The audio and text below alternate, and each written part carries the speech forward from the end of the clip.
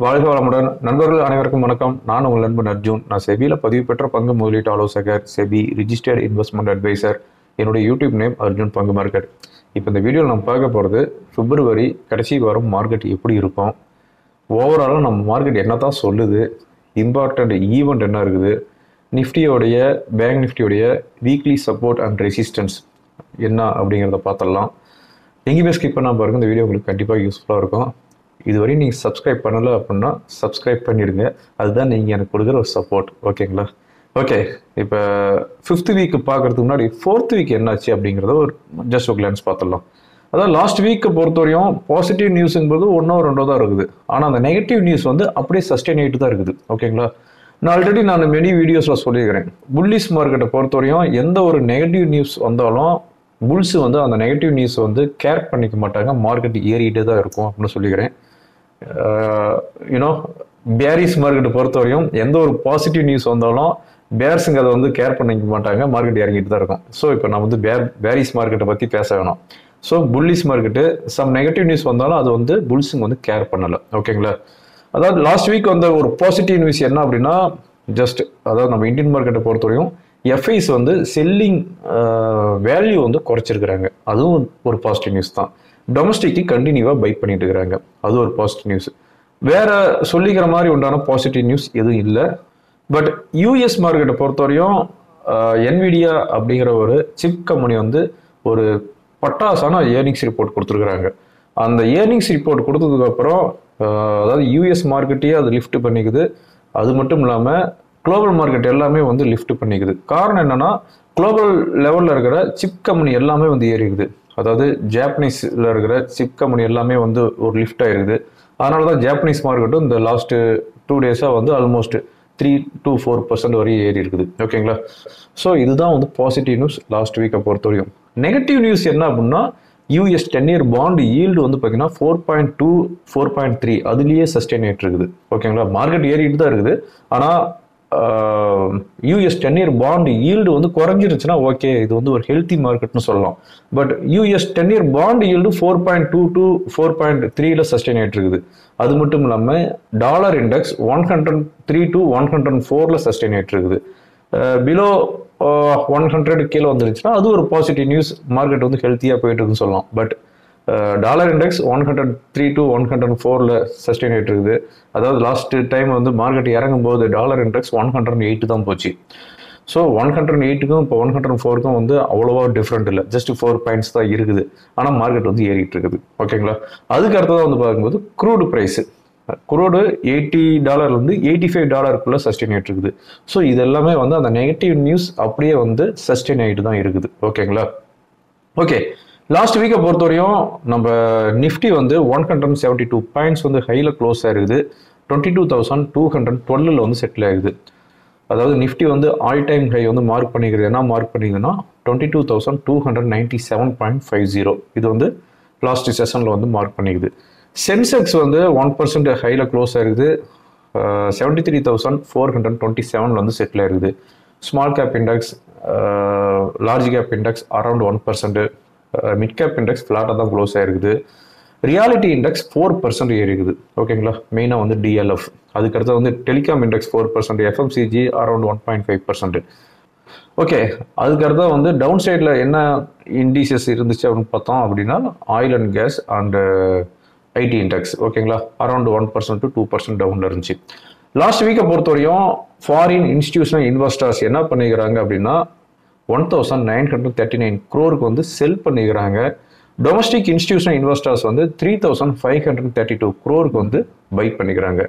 இந்த பிப்ரவரி month so far இதுவரையும் என்ன பண்ணியிருக்கிறாங்க அப்படின்னு பார்த்தோம் அப்படின்னா, எஃப்ஐஸ் 15,850 கோடிக்கு வந்து செல் பண்ணியிருக்கிறாங்க.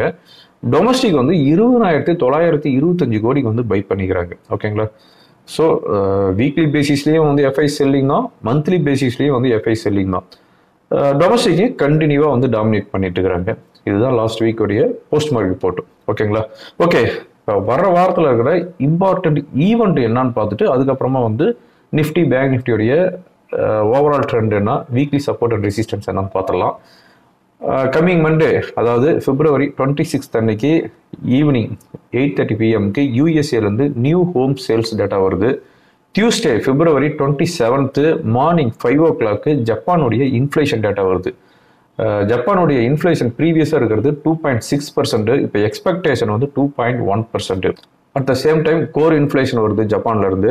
7 PM அதாவது evening 7 o'clock யூஎஸ்ஏலேருந்து durable goods order வருது. 7:35 PMக்கு யூஎஸ்ஏ உடைய ஃபெட் கவர்னர்ஸோடைய ஸ்பீச் இருக்குது. ஓகேங்களா.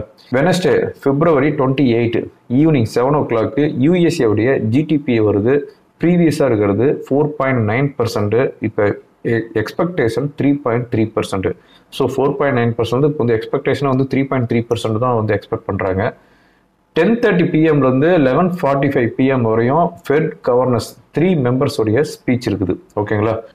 தேர்ஸ்டே பிப்ரவரி 29 5:20 AMக்கு ஜப்பானுடைய இண்டஸ்ட்ரியல் ப்ரொடக்ஷன் டேட்டா இருக்குது.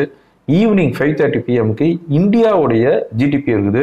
ப்ரீவியஸாக இருக்கிறது 7.6%, இப்போ forecast 7.3%. 7 o'clock யூஎஸ்ஏலேருந்து BCE price index data வருது. பர்சனல் ஸ்பெண்டிங் டேட்டா இருக்குது. பர்சனல் இன்கம் டேட்டா இருக்குது. At the same time jobless claims data வருது. இது எல்லாமே வந்து 7 o'clock தேர்ஸ்டே அன்னைக்கு. 9:20 PMலேருந்து 12 o'clock மிட் நைட் 12 o'clock வரையும் யூஎஸ்ஏலேருந்து ஃபெட் கவர்னர்ஸ் 3 மெம்பர்ஸோடைய ஸ்பீச் இருக்குது. ஓகேங்களா.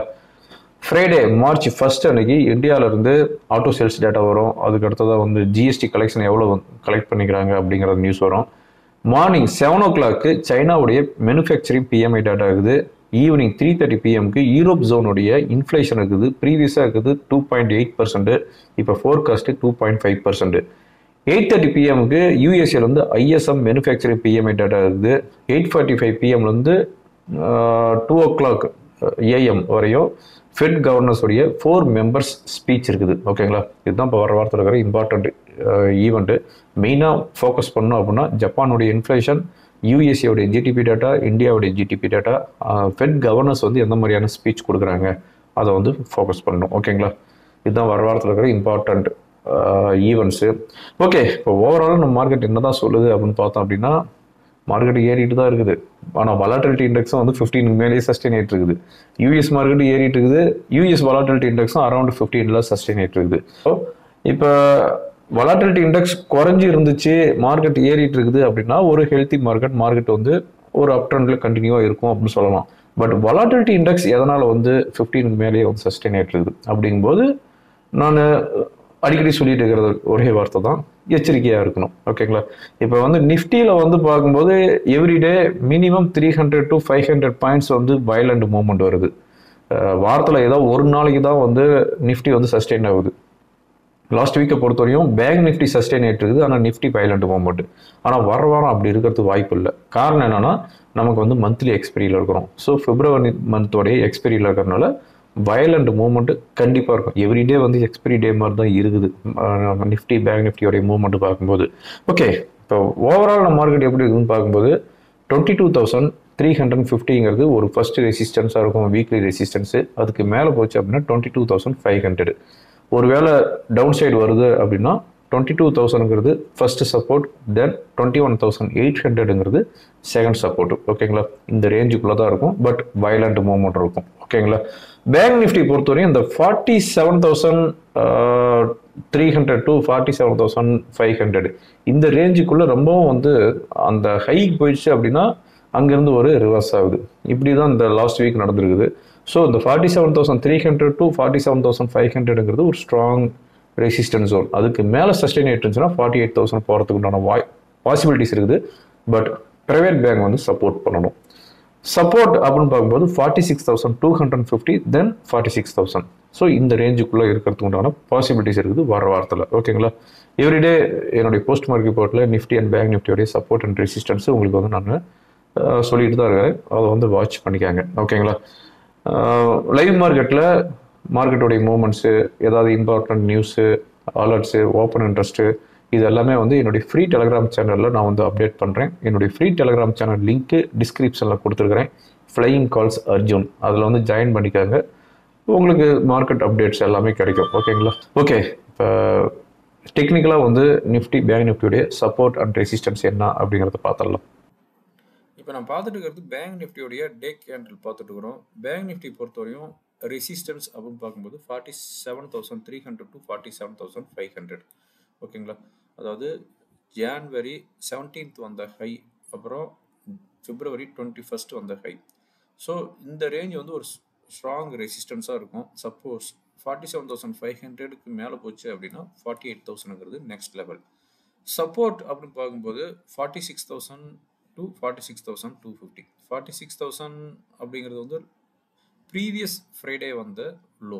ஓகேங்களா, ஸோ இந்த 46,000 to 46,250ங்கிறது ஒரு சப்போர்ட்டு. சப்போஸ் 46,000க்கு கீழே சஸ்டெயின் ஆகிட்டு இருந்துச்சு அப்படின்னா 45,500 வரையும் வர்றதுக்கு உண்டான பாசிபிலிட்டிஸ் இருக்குது. இப்போ நான் பார்த்துட்டு இருக்கிறது நிஃப்டியோடைய டே கேண்டில் பார்த்துட்டு இருக்கிறோம். நிஃப்டி பொறுத்தவரையும் சப்போர்ட் அப்படின்னு பார்க்கும்போது 22,000 to 21,800. ஓகேங்களா, இந்த 22,000 என்னங்கிறது தான் ஒரு, அதாவது ப்ரீவியஸாக இருந்த ஒரு ரெசிஸ்டன்ஸ் இப்போ வந்து சப்போர்ட் அது வந்து சேஞ்ச் ஆயிருக்குது.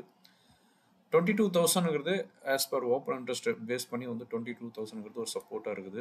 22,000க்கு கீழே சஸ்டெயின் ஆகிட்டு அப்படின்னா 21,800. இது வந்து லாஸ்ட்டு ஒரு 7 days உடைய லோ. ஓகேங்களா, ஸோ இந்த லெவல் வந்து வாட்ச் பண்ணிக்காங்க. அப்சைடு வந்து வெரி லிமிட்டெட் தான், அதாவது 22,350 22,500.